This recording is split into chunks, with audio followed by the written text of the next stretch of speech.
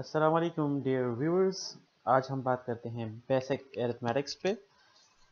आप देख सकते हैं बेसिक जब हम मैथ्स करते हैं तो यूजुअली रूटीन लाइफ में हम या एडिशन करते हैं, चीज़ों को जमा करते हैं, सब्ट्रैक्शन करते हैं, या फिर ज़रब देते हैं, मल्टीप्लिकेशन या फिर तकसीम करते हैं जिसको हम डिवीज़न बोलते हैं। जैसे ही आम मैथमेटिक्स के प्रॉब्लम में हम ये सिंबल यूज़ करते हैं इन चार अरिथमेटिक्स के लिए, प्लस माइनस और ये स्टैरिक और डिवीज़न, ऐसे ही सिंबल्स हम एक्सेल में भी यूज़ करते हैं यही चारों अरिथमेटिक परफॉर्म करने के लिए। इनको हम प्रैक्टिकल इम्प्लीमेंट करते हैं सिंपल एग्जांपल्स पे कि ये कैसे ये फंक्शंस हम एक्सेल में इस्तेमाल कर सकते हैं। मैंने कुछ टेबल डिज़ाइन किए हैं जो सिंपल लेवल के हैं, आप इसको एक्सटेंड कर सकते हैं अपनी डेटा रिक्वायरमेंट्स के मुताबिक। मैं इसको जूम करता हूँ।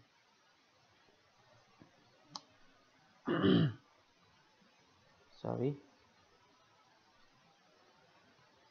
पहला एग्जांपल आप देख सकते हैं यहाँ पे है पेटी कैश फॉर द मंथ। पेटी कैश आपको पता ही है स्टूडेंट्स के जब कोई बिजनेस या फिर कोई भी फर्म या कोई सोल प्रोपराइटर जो भी बिजनेस हो, वो अपने डे टू डे रूटीन चलाने के लिए हम थोड़ा सा कैश रखते हैं ऑफिस में, जिससे ऑफिस के रोज़मर्रा के खर्चे निकलते हैं, उसको हम पेटी कैश कहते हैं।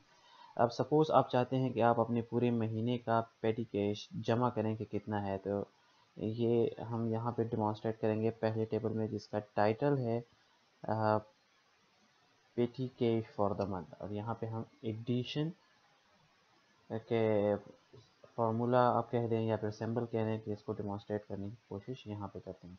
अब आप देख सकते हैं कि पूरे महीने में आपके बिजनेस का पेटी कैश जो लगा है वो चार हेडिंग्स में लगा है। टी पे लगा है biscuits, paper for printing and office stationeries.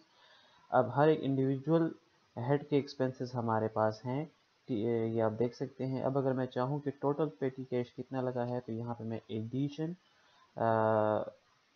Implement करूँगा, जमा करूँगा इन चारों ऑप्शंस को, तो यहाँ से मुझे पता चल जाएगा कि पूरे मंथ का पेटी कैश कैसे है। अब जमा इसको कैसे करना है वो मैंने आपको पहले ही बता दिया है कि एडिशन के लिए हम यूज़ करते हैं प्लस, जैसे आम मैथमेटिक्स में करते हैं वैसे ही एक्सेल में भी कर सकते हैं। यहाँ आप आते हैं, यहाँ आप लिख देते हैं जो भी आपने एक्सेल में फार्मूला लगाना है या फिर एडिशन सब्ट्रैक्शन वगैरह करनी है, तो आपने पहले इज़ इक्वल टू लिखना है।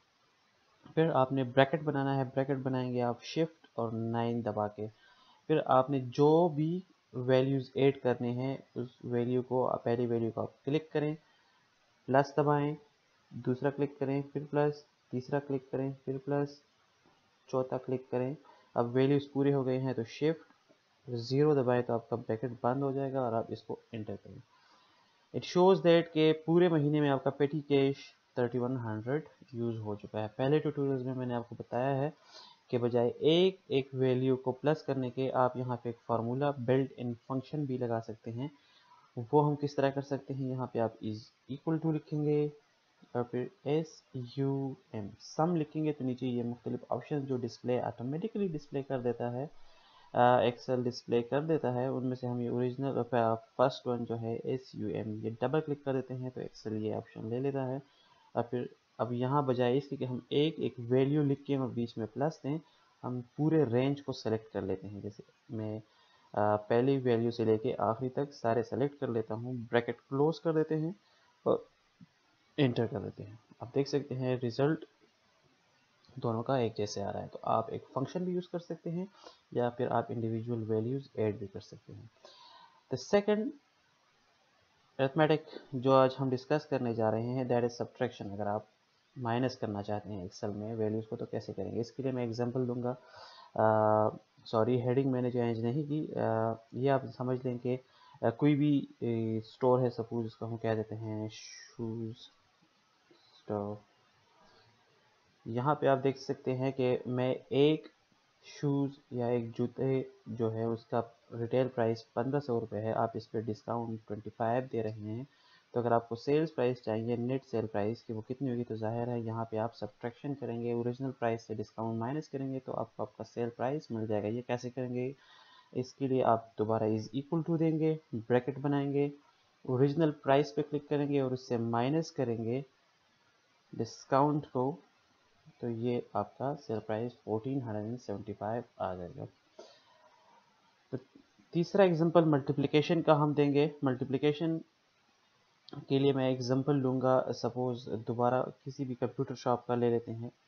कंप्यूटर शॉप, यहाँ पे आप कंप्यूटर सेल करने जा रहे हैं। तो लेट अस सपोज़ आपको ऑर्डर मिला है कि आपने 4000 कंप्यूटर्स प्रोवाइड करने हैं किसी भी कस्टमर को, सपोज़ ABC कस्टमर को, और आप एक कंप्यूटर का प्राइस ईच पीसी आप 400 रुपये रखते हैं। तो आपको टोटल प्राइस या फिर टोटल रेवेन्यू वहाँ से कितनी मिलेगी, ये जानने के लिए ज़ाहिर है यहाँ पे हम मल्टीप्लिकेशन करेंगे। तो 100 में मल्टीप्लिकेशन कैसे की जाती है, यहाँ पे आप क्लिक करेंगे, इज़ इक्वल टू देंगे, ब्रैकेट बनाएंगे, क्वांटिटी ऑफ कंप्यूटर्स सेलेक्ट करें और मल्टीप्लिकेशन के लिए स्टैरिक दबाएं। स्टैरिक अगर आपको नहीं पता तो आप शिफ्ट पकड़ेंगे और फिर 8 दबाएंगे तो स्टैरिक आ जाएगा।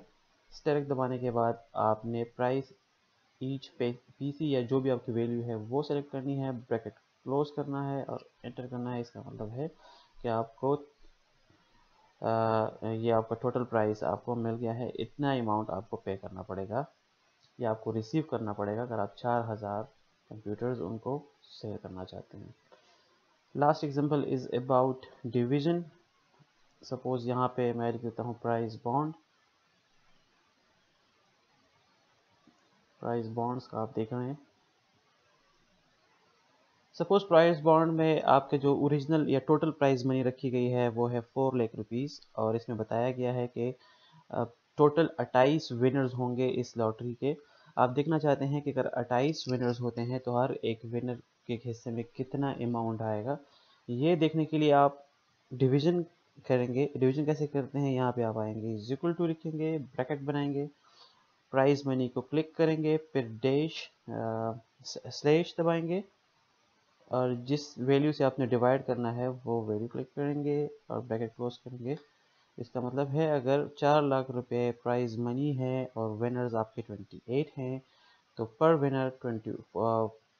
विनर आपका प्राइस ईच विनर होगा 14,286 रुपीज़।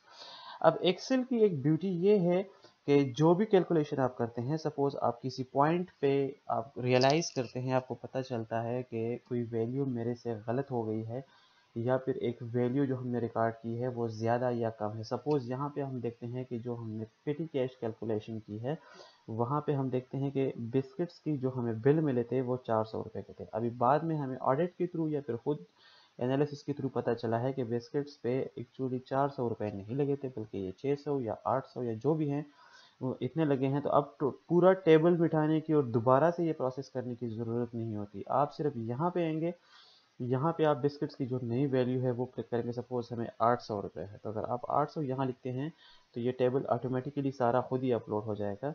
इसको आप एंटर करते हैं, सॉरी यहाँ से आप निकलते हैं तो ये देखें 3500 पे खुद ही चला गया। सिमिलरली अगर आप देखते हैं कि ऑफिस स्टेशनरी जो है वो 300 की नहीं लगी, वो 250 की लगी है, तो आप इसको चेंज करते हैं तो नीचे टोटल वैल्यू खुद चेंज हो जाती है। ऐसे ही सब्ट्रैक्शन, डिवीजन, मल्टीप्लिकेशन जो भी आप करते हैं एक्सेल खुद ब खुद अपडेट हो जाता है आपके फाइनल वैल्यूज़ पे। सपोज अगर आप कहते हैं कि प्राइस क्वांटिटी ऑफ कंप्यूटर्स आपको शुरू में 4000 का ऑर्डर मिला था, अब वो ऑर्डर चेंज होकर 3500 पे आ गया है, तो अगर आप ये लिखते हैं तो आपका जो ओरिजिनल वर्थ है जो आपने उनको एक इनवाइस भेजनी है वो ऑटोमेटिकली चेंज हो जाती है। या सपोज आपका प्राइस चेंज हो गया है, अभी आप उनको 420 रुपये पर कंप्यूटर भेज रहे हैं तो आपका टोटल क्वांटिटी खुद ब खुद एडजस्ट हो जाती है और आपको दोबारा कैलकुलेशन करने की ज़रूरत नहीं पड़ती। Hope you enjoyed the video.